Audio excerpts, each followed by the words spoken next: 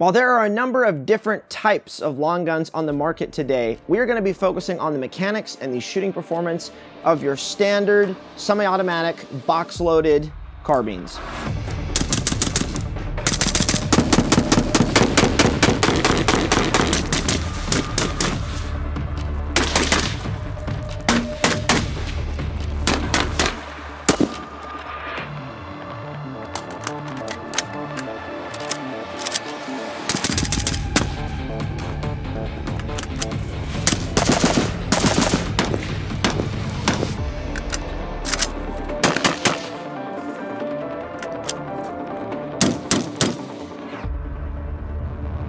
Once you understand the basics behind how these firearms function, it is very easy to load, unload, and shoot. You don't need to take a bunch of formalized classes to learn this. These firearms will be loaded using a box magazine. This is not a clip. The bullets are inside of this, and it's going to load one at a time into the firearm.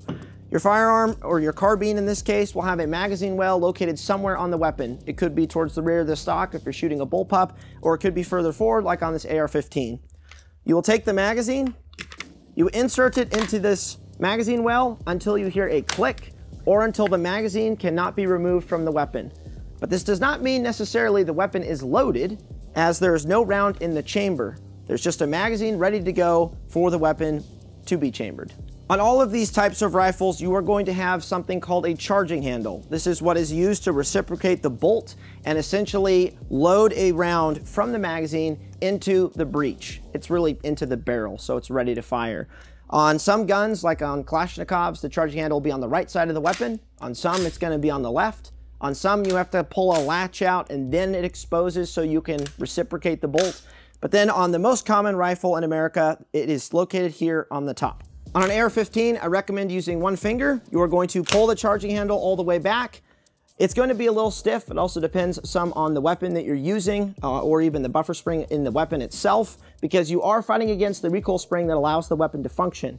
You are then going to let go. Do not ride the bolt forward. That's a great way to induce a malfunction with what is called out of battery, where the round is not actually fully seated in the breech, and then you're going to have to go through some malfunction clearing.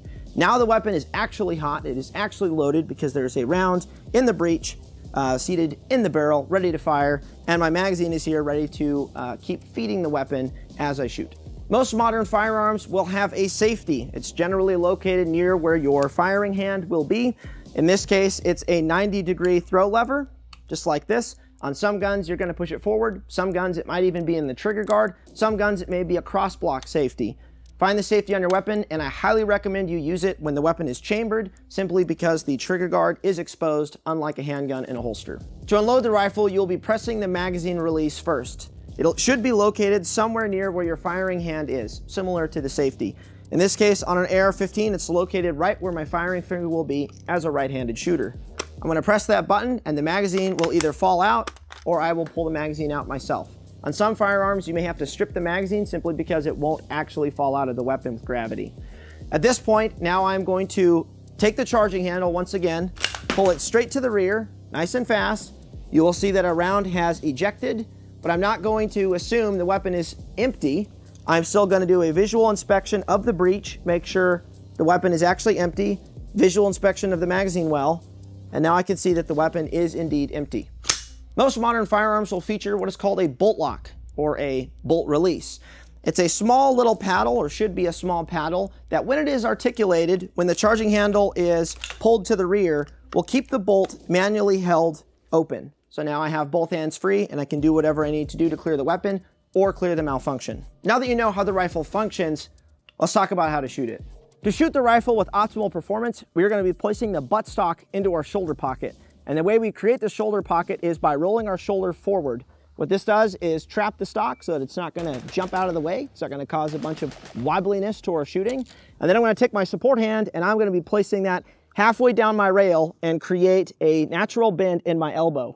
What that's going to do is give me a natural suspension system. It's going to disconnect the rifle from my core. So as I'm shooting and moving, I'm able to control the rifle just fine. It also puts my arm far enough down the rail that I can control the muzzle and whatever I have out there, suppressors and lasers and other weight like that. If I position my hand here on the mag well, I'm not going to have that good solid recoil control or the ability to drive between targets. Just because I have rolled my shoulder forward into the rifle does not mean I have to always square up to the target. But a good rule of thumb for a good recoil management stance is that my feet are wider than my shoulders and one foot, either foot, is behind the shoulders. That will give me solid recoil management. If you're shooting a rifle with iron sights, you are going to have to align the front sight post of that particular weapon with the rear sight aperture. And there's a lot of different versions and types out there. But if you're using a red dot, which is what most guns have nowadays, you are simply going to use both eyes open. And you are going to position that dot on the target wherever you want the round to hit, provided you have actually zeroed your weapon. And I highly recommend you go out there, download a proper zero target, research what zero your particular weapon is going to need, and actually sit down and confirm zero and make sure you have a solid zero on that gun, because that's what's going to allow you to hit stuff. A major difference between shooting rifles and handguns is your optics or your iron sights are going to sit much higher from the barrel. This is known as height over bore or your mechanical offset. So if I'm up close to a target and I'm putting the optic on that target, well, my barrel is actually way down here. So that's going to cause some issues if you're shooting around cover, around vehicles, or you're trying to take a very intricate shot up close. You're going to have to hold a little bit high. I highly recommend you make it a habit of articulating the safety on your rifle. A simple rule of thumb for this is as I am taking the rifle to my eyes, as I'm getting a sight picture, as I'm aligning my iron sights, my safety comes off for shooting. When my eyes leave the optic, when I am depressing the rifle for whatever reason, the safety comes on. With training, it becomes so effortless that it's not going to slow you down. It's not going to inhibit any of your shooting, but it's going to give you that safeguard since the trigger guard is not covered like on a pistol going into a holster. Thankfully, with a rifle, trigger management isn't quite as paramount as it is on a handgun, since the trigger weight is much less than that of the weight of the rifle, and you just have a lot more control on the weapon. But we do still want to keep the pad of our finger on the trigger itself. We don't want to be completely knuckling the trigger if we can help it. And we're just going to be pressing that to the rear as fast as we see our sights to get quality hits. At some point, your rifle is going to go dry. There's kind of two techniques behind reloading the rifle efficiently. The first one we have is upon going dry, tuck the stock underneath your arm and your armpit. Dump the magazine. The magazine should be able to fall out just fine depending on the weapon. Retrieve your new magazine from your chest rig, belt, or wherever it happens to be, your back pocket. Insert into the magazine well. Drop the bolt however you decide to do that. Bolt release, charging handle, bad lever, however your particular weapon works. And the weapon is now reloaded. The other technique is I keep the rifle shouldered, actually in my shoulder. I simply turn slightly to insert the new magazine, and then I'm back on the gun, and it's just a little bit faster, a little bit more efficient, but both techniques work very well at getting the rifle reloaded. There's a lot of different malfunctions that you can encounter with a rifle, and I'm not going to go over all of them, but one of the most common ones that I see are people having a failure to feed. Typically speaking, what it is they have not fully seated their rifle into the magazine well. So after firing their first shot that is chambered, the bolt reciprocates, doesn't pick up a new round, they get a click, and the way we can fix this is doing tap, ensure that the rifle magazine is fully seated, tap rack, now I have chambered a new round, and now I can resume shooting. That will solve a lot of malfunctions, a lot of stoppages that we end up seeing on the range with newer shooters.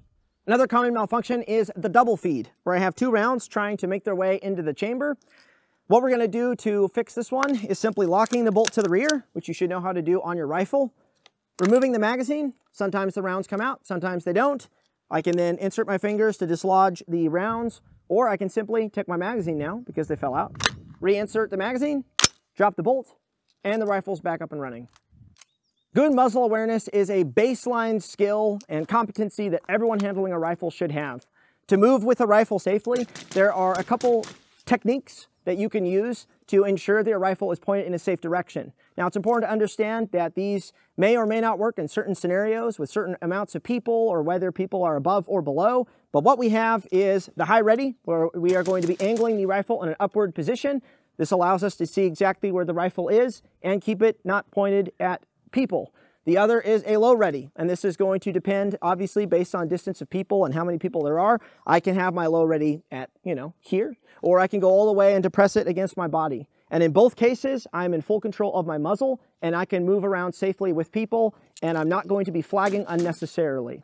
While we want to minimize unnecessary flagging as much as possible, it's an unrealistic expectation to think it can never happen, especially in a group scenario where there's a lot of people. And this is yet another reason why we want to have good discipline with our safety, so that if potentially there is some flagging involved in that particular scenario, we do still have that safety as a redundancy to prevent horrible catastrophes from happening.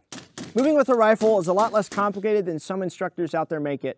Once you have a good understanding of muzzle awareness, having the rifle at high port or having the rifle at low port and having a good understanding of where that is in relation to other people, it is very easy to simply put the rifle in a safe direction and sprint with the weapon. You do not need to treat this like a vial of nitroglycerin or like a pair of scissors when you were a kid. You could simply pick up your feet and move with it, provided you have the fundamentals taken care of and you understand good muzzle awareness and you have a good habit of running the safety.